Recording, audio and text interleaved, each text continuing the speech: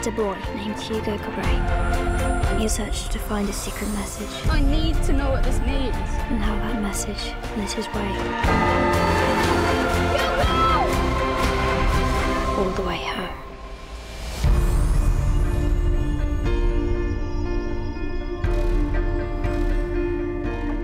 Hi, I'm Michael Coleman, video producer of the SoundWorks Collection, and today we're joined by the sound team of Martin Scorsese's Oscar-nominated film, Hugo.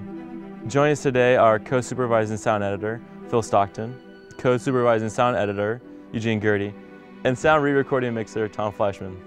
Well, congratulations and thanks so much for joining us today. So before we talk about Hugo, I wanted to just jump in about the history of this sound team, because there's a great history, I guess, with Tom. You've been with Martin since Raging Bull. Yes. And both of you guys have also been working with Martin, you said since '86? 86 was my first, yeah. Yeah, and you're also, for you, you've been, how long have you been working with Martin?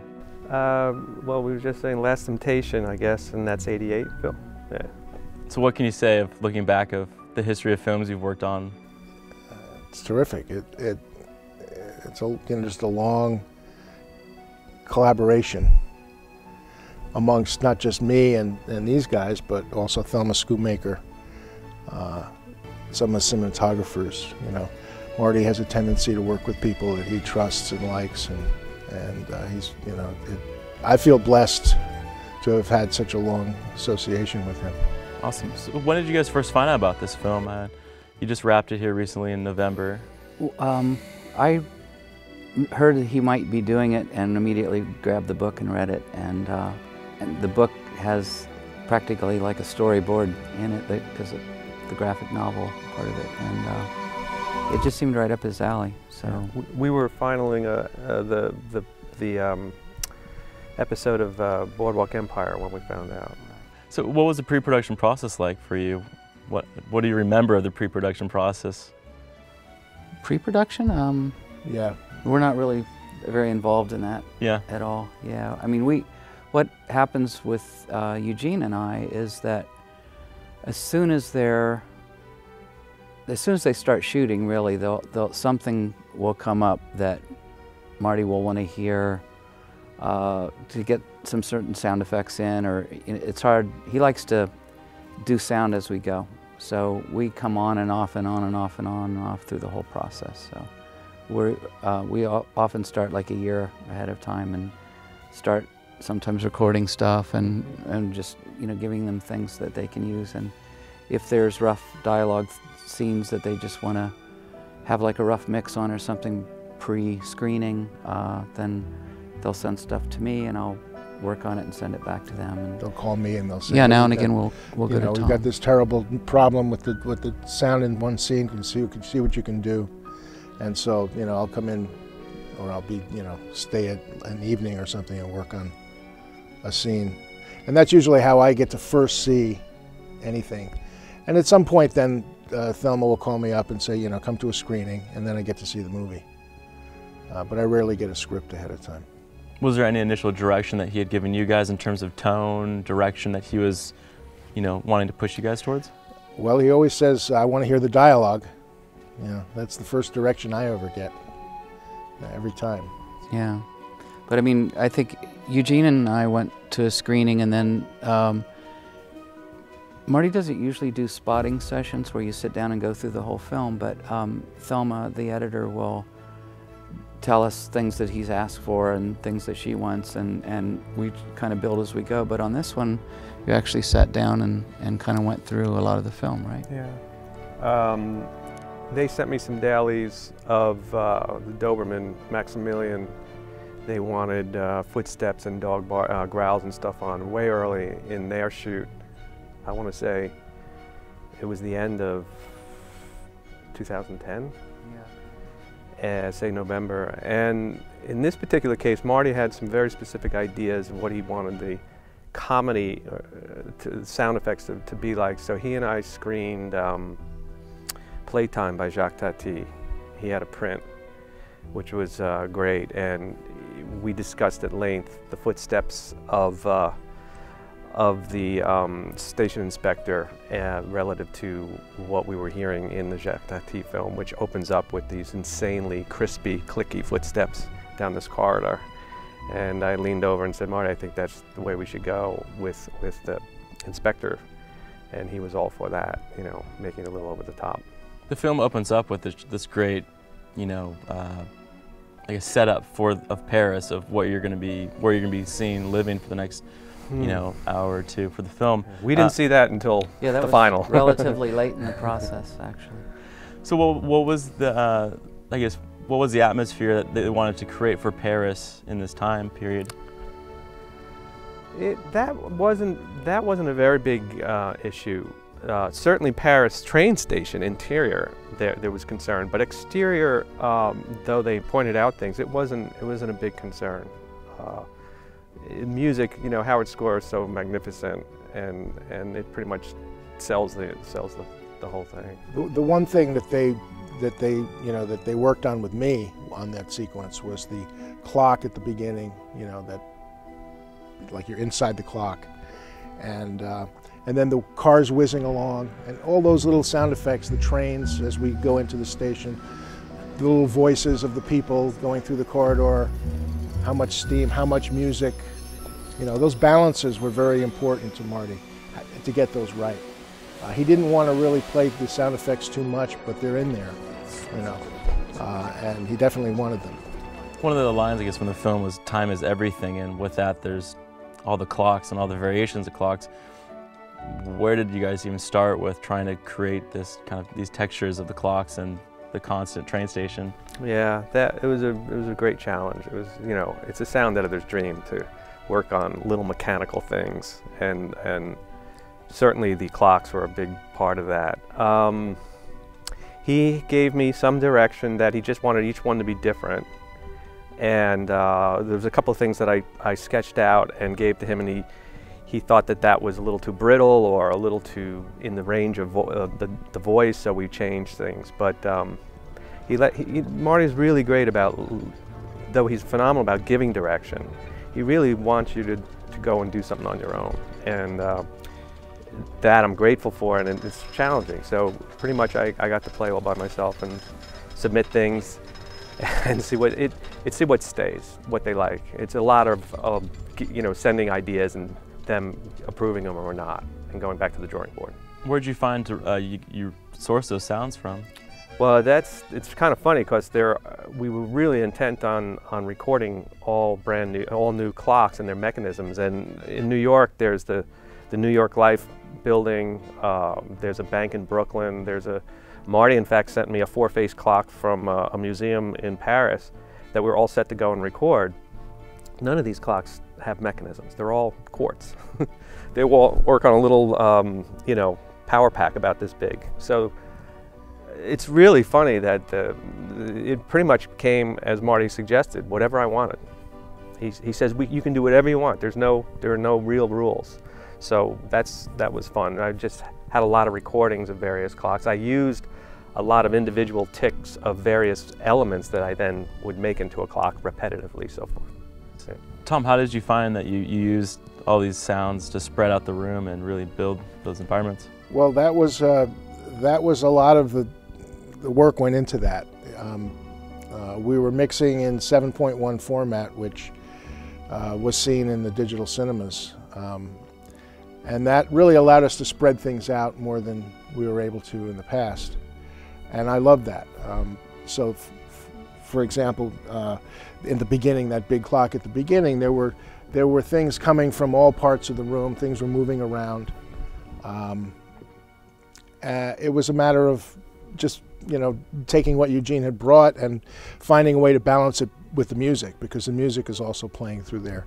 And in most cases, I mean, I think there's more music in this film than most of them.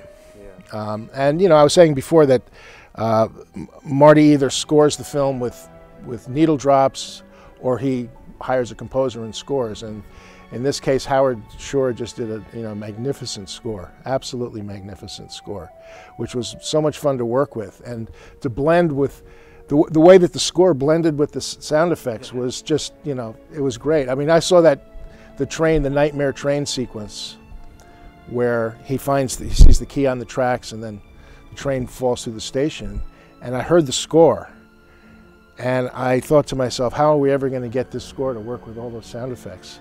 But when we put it together, you could hear it all.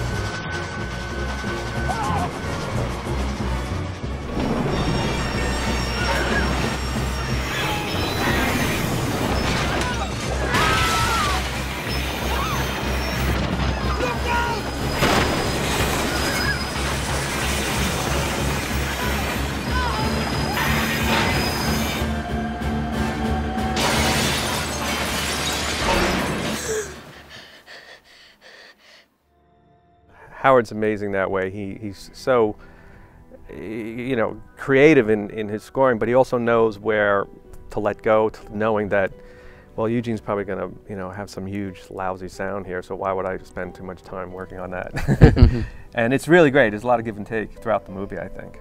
Phil, how did you find working with John Midgley's production tracks and balancing the music?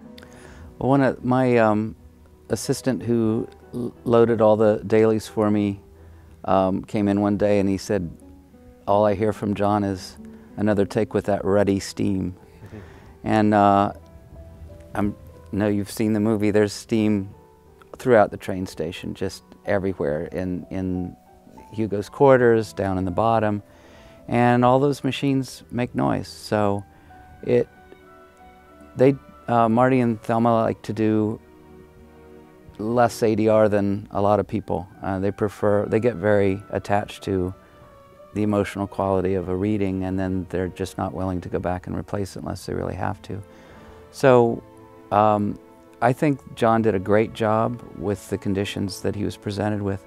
There was a selection of mics, and part of what I do is just picking what I think is going to work the best.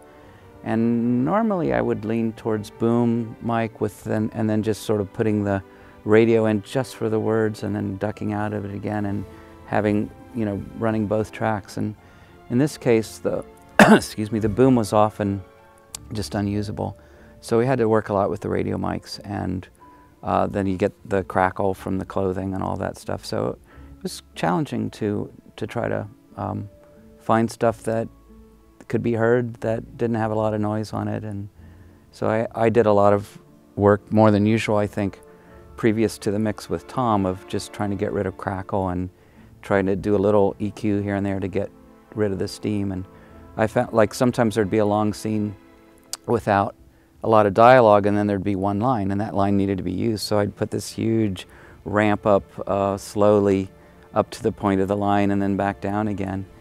But there are also a lot of little bursts of steam, so you could sort of use that to your advantage, just have it kind of burst up for the line and go out again. And often that was the same as the visual, like you'd see the steam and then hear the steam, so it sort of worked. But I think he did a great job, but it certainly wasn't the best of conditions, even though a lot of the train station was a studio. I'm sure it was a challenge for him, and not only the steam, but also in the train station there were hundreds of extras milling about, so there was this constant, you know, noise of people moving around. Even though they weren't speaking, you could still hear it. But luckily, that's all in the picture. So, you know, Eugene brings in some Foley. When you add the music, you add the, you know, the ambient tracks. It all masks that, and that worked out. I think you probably had more trouble with the steam than I did. I didn't really mind it because it was justified by the picture. You know, if we'd been out in the countryside somewhere, then it really would have been a problem. But with the, you know, we had a lot of ambient tracks in the station where that steam was, and even down in the quarters where there were all the gears and everything were running. So there were lots of ways to hide it. Hide the problems. So that it worked out very well. Particularly in the beginning of the automaton scene, when the two kids are in his quarters and they're about to start turning the thing on, and they're having that conversation, and he's telling her that he thinks it's a message from his father. Those lines were very, very noisy, and they didn't want to loop them. They really insisted on using the original performances. So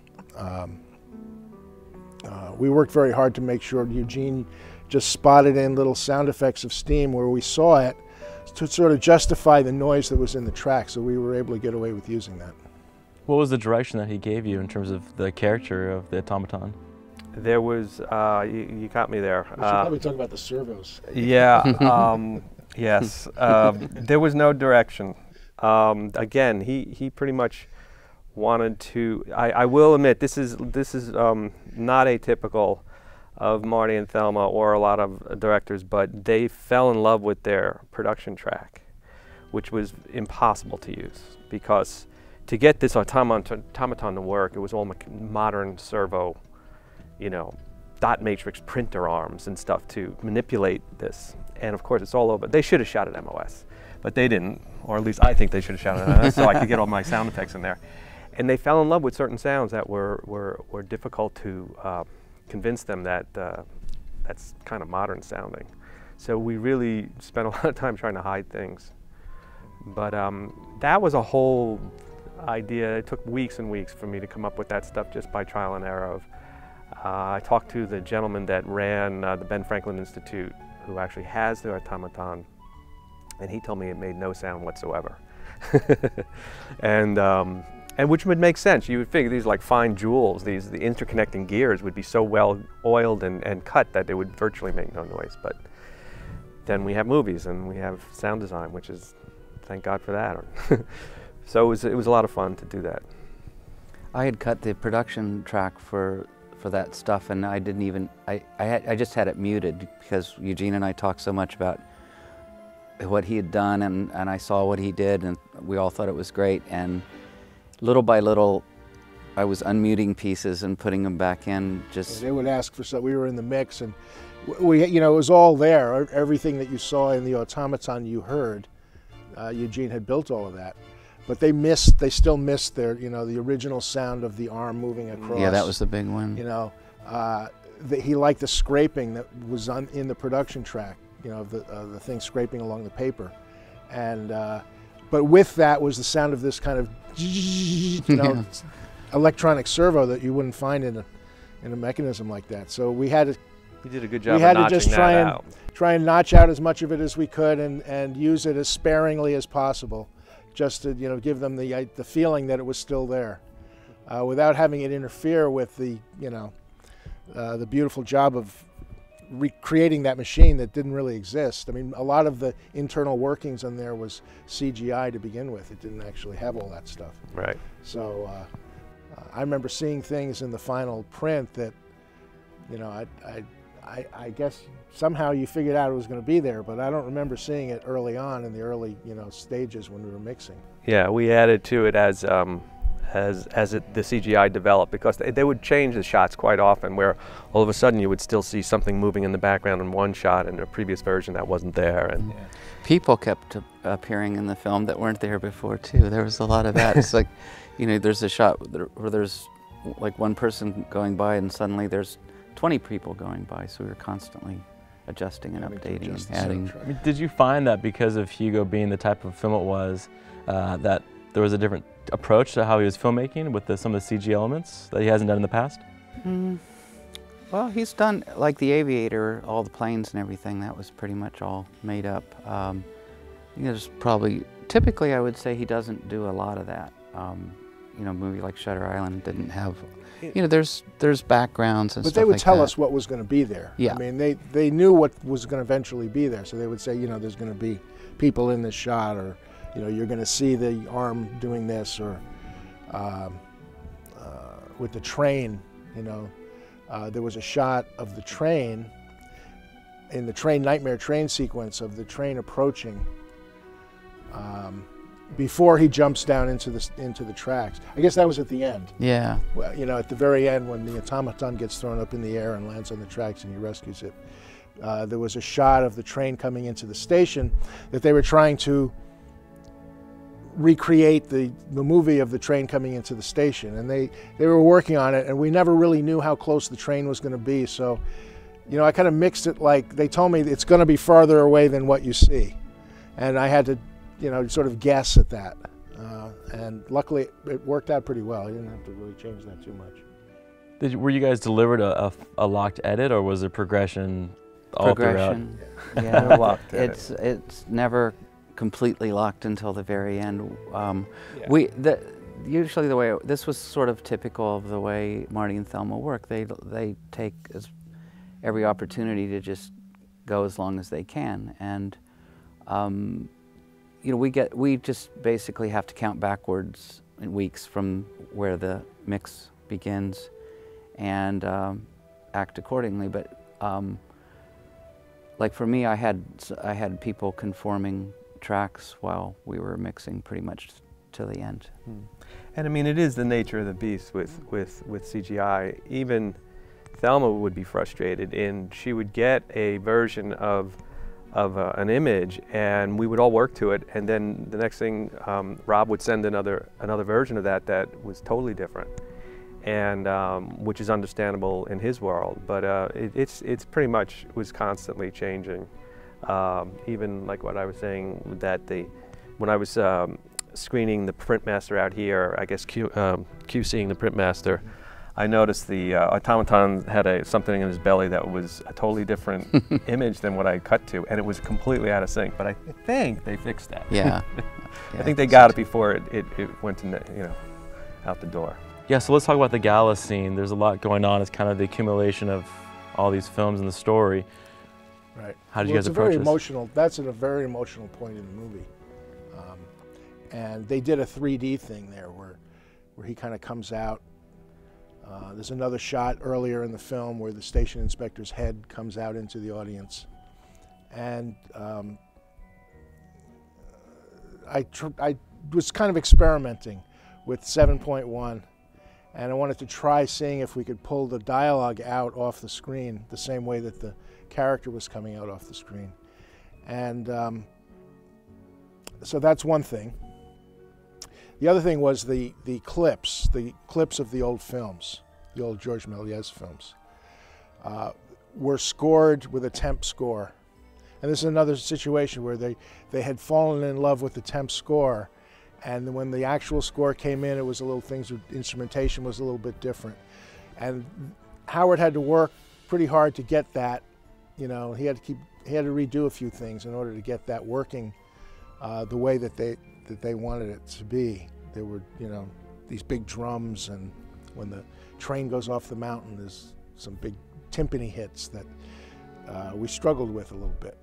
But eventually, you know, Howard is amazing. You know, he'll keep going back and he'll just redo it until he gets it right. He was troubled because the film was not very close to locked when he had to begin. He had 80 musicians and studio time booked, and it was sort of like he just had to record. And then Howard doesn't like to have edits in his music, if at all possible. So he was doing a lot of rewrites just to avoid edits. Like a scene would go from a 5-minute scene to a 2-minute scene, and he'd have to collapse everything. So he often would re-record things, and then the performances would be slightly different. And then, you know, that's where the work came in. It was to try to get the new performance to match the old performance, not hear the edits. And because of the, you know, because of the importance of the music in that sequence, because to them that was sort of the emotional pinnacle of the film, they were really particular about, you know, how it was to play. I think we kind of nailed it in the end. The dialogue thing worked out to some degree. I have a few reservations about that, but I loved what we wound up with the old clips. Had you mixed in the 7.1 format before? No, this was the first time I had. That's why I was kind of experimenting to see, you know, what I could get away with. I think with the station inspector, when his head comes out off the screen, that worked great. I'm not quite sure I did as well with the end. What about with the 3D aspect of this film? Kind of throwing a curveball into everything. The 3D? Yeah. Well, we didn't work in 3D in the studio.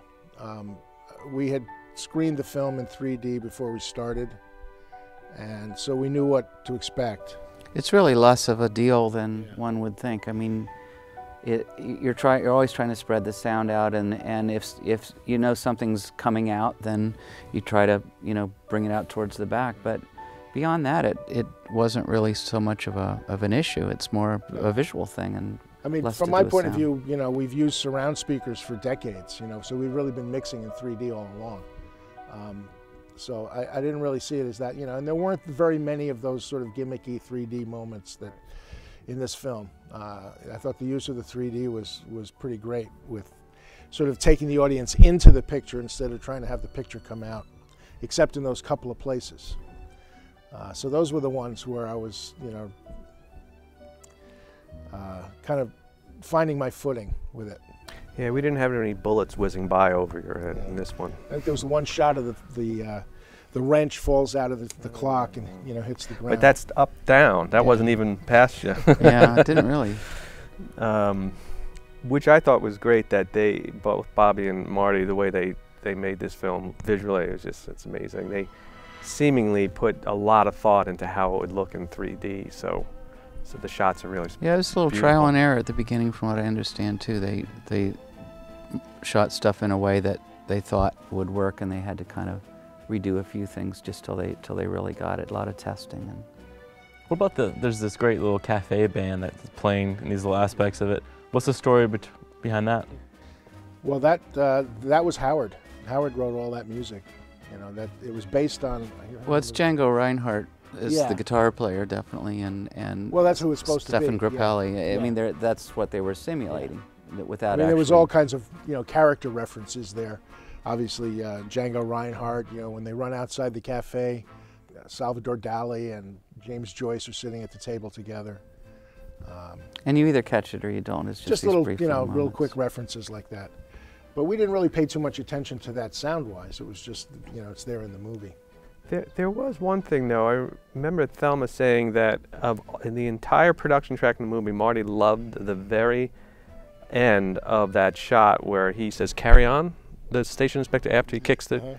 And there seems to be some sound effect on the production track that he was in love with, and that was pointed out to us to protect. But we played around a little. I wound up recording a bass player and doing some flubbing of strings and stuff, and that worked out. Yeah. We got that in there. He went with that. We tried stuff with the accordion. That didn't pass muster.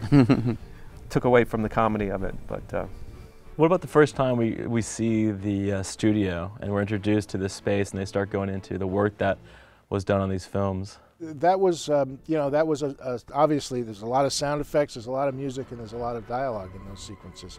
And that's one of those, really quintessential Scorsese montage sequences that I've always loved about his films, where at any given moment, there's something that's important to hear. Whether it's a little bit of dialogue or something in the music or a sound effect. At one point, the little boy who's telling the story, he comes in and George Méliès comes over and says something to him. And it was like Marty just said, take everything out, And we were doing the M&E track without the production track. And all of a sudden, I get to that and everything goes away. I go, I hope we can get away with this in foreign countries. But in our track, it just sort of focused you in on what that character was saying to the boy, which was very important. Was there a detailed attention from him or you guys in terms of being authentic, or was it an open sandbox? Well, the cameras, the cranking cameras you worked on that quite a bit. Yeah, we got them recorded up at Eastman in Rochester. But a lot of the sound effects in there were production effects, like the sound of the big dragon, the steam. I guess you added to that, but there was production effects there from that. The music was not score. That music was Eric Satie piano piece. I don't remember the name of it. and The Waters of Minnetonka, which is another piano piece, ragtime or piano roll kind of thing, which was sort of cross-faded and comes in and out. And that's something they did pretty early on, because Howard also scored that, and they were so in love with what they already had that it ended up going. Yeah, it ended up staying with that. But you were saying the Brian Selznick book that this is based off of. Actually, you said it was like a storyboard. So obviously, the films that we're referencing in the film, there's no sound. Yeah. So what did you find that it was giving you? What type of direction? This didn't make sense to anybody, it seemed at the time, but there was a reference in Brian's book about the lights of Paris and the world being all intertwined. And Rob Legato and Marty had developed this idea, this visual, and we used it 2 places in the movie. And there were references in the book to that idea of this being all part of one big mechanism. And that was very difficult because we went through a lot of different versions visually of what that was going to be. yeah, that kept changing. I mean, that opening clock that Tom was referring to that we played with in 7-1 turns into the Arc de Triomphe. I worked on that for 2 months when it was a single clock moving, and that turned into people, and then the people started to disperse. It was really cool, but apparently they couldn't get that to work in visual, so they changed it, and then there's a lot of changing there. That went on and on. There's 2 sequences where that clock at the beginning turns into the Arc de Triomphe, and you see all the cars spinning, and then it goes over to the train station. And then later on, when the 2 kids are up in the clock tower looking out, you see that same image of the Arc de Triomphe, which then turns into a clock, right? Yeah. And you're back into a nightmare. Yeah, that's a funny sequence, actually, in the sense that when again, with very little direction, I saw that as, photons and electrons and starting to enter this age out of mechanics into somewhat modern.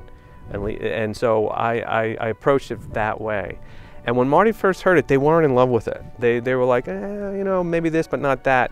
And sure enough, like after seeing it half a dozen times, I went and changed some things, and they said, no, we liked it that way, the way that it was the first time. So it's funny how that developed. It was, it was just developed through, different ways of figuring out what are we going to do here, and then they decided they'd rather go with the. How would you describe the team's shorthand with the history you guys have, and you know your strengths, you know your weaknesses? We don't even talk. We Eugene and I were speaking last night in a bar and talking about how we cannot have a conversation that doesn't have a reference that leads to a reference that leads to a reference from some film we've worked on, because after 20 some odd years it just sort of becomes that, and we could have a whole conversation that no one would even understand what we were talking about other than us. So, and Tom's in on a lot of that too, but most of the time Eugene and I are carrying on. Tom goes, "What? Yeah. What are you guys talking about?" We have to stop and explain. You're right. There is shorthand that Tom and I have worked together on a number of films, and I'm sitting right next to him with my effects tracks on the Pro Tools, and there's a lot of things he knows what I'm doing and vice versa. It's been a while. Yeah, and same with us. Tom and I always pre-mix the dialogue together, and Tom will just start to scoot, or I got it. We just kind of, Yeah, he tries to edit now and again. We try to mix. And we try to mix, so. What about the translation of the work you guys are doing here on, a great stage, and then carrying through to the theaters? Do you guys go to the theaters? Do you like to see your work on the big screen? Yeah, I usually go see it, hopefully in a good theater. That's one of the things that, we have no control over what happens once it leaves us. And there's a lot of, deficient systems out in the world. People are watching movies on their iPhones and their iPads and earbuds and little plug-in speakers, and you don't never know how it's gonna, but hopefully what I try and do is just get the balances right in the best environment that I can. And we make, for different versions, we make minor adjustments to that, but I find that if the room I'm working in is properly set up, things do translate to different formats pretty well. You just have to be careful that, this is really all about telling a story. So I see a lot of films that you can't hear the dialogue. You know, everything is sort of a mush. There's so much in there that it all becomes, you can't discern much. And particularly with dialogue, I think it's very important that, you know, that's the first, like I said, that's the first direction Marty gives me on every movie. Tom, I want to hear the dialogue. You know, They speak, I want to hear it. Yep. So I make sure that that happens, and if you know that requires really working it and being careful of how things are balanced. Is that something that comes with experience or working with a great team, or both? Well, I think it's the team is great. I mean, we work together. It's like we almost can finish each other's sentences at this point. Like Phil was just saying, you know, I'll say, there's a little, oh yeah, I know what you're talking about, I got it. For Tom, he's an expert at being able to, it's like the music cue has to go out just here, and right as this word is coming in, and it almost seems impossible, and he always pulls it off. So that's definitely his forte. And after this many films, they're always going to want that. We know what they're going to ask for. And sometimes it's really, really difficult. And it's like, I want to hear the music here, but I don't want to miss the words. Yeah. And the sound effects are great, so we have to hear them. And I mean, Tom has one of the hardest jobs in the sense that there's sometimes 2 source cues and score, and a running line of, you know, dialogue that has to somehow all get in there to Marty's liking, which is really amazing. Yeah. And Thelma, Schoonmaker, the editor, they do their own temp mixes and experiment a lot with stuff. So by the time it gets to us, they have a pretty good roadmap of what they want. And then when we're back to having the original production tracks and all the new stuff that they haven't heard yet, it's a real process to try to keep the integrity of what they did and what they're used to, and to still make it sound fuller, bigger, and with more stuff, just more of everything. What is it that you guys are most excited about with this film? I mean, it's exciting to be nominated. That's always a great feeling. But for you guys personally, what is it that you're most proud of with this project? I don't know. Well, I'll say that when I first saw this film, it just hit me on an emotional level like very few films ever did. I can think of, you know, It's a Wonderful Life. It's in that category. So I loved working on this movie. The way that everything sort of came together at the end, it was at times a real struggle. We were working long hours, and you know, there were times where things got real testy, and we were ready to kill each other. But in the end, you know, the movie is what it's about. It's about getting that story out there, and the way that people responded to it when it came out. The feedback that I got personally from people that, you know, out of the blue would just say, wow, you know, what a great job, you know, what a great film. That was very gratifying. Well, for you, Eugene?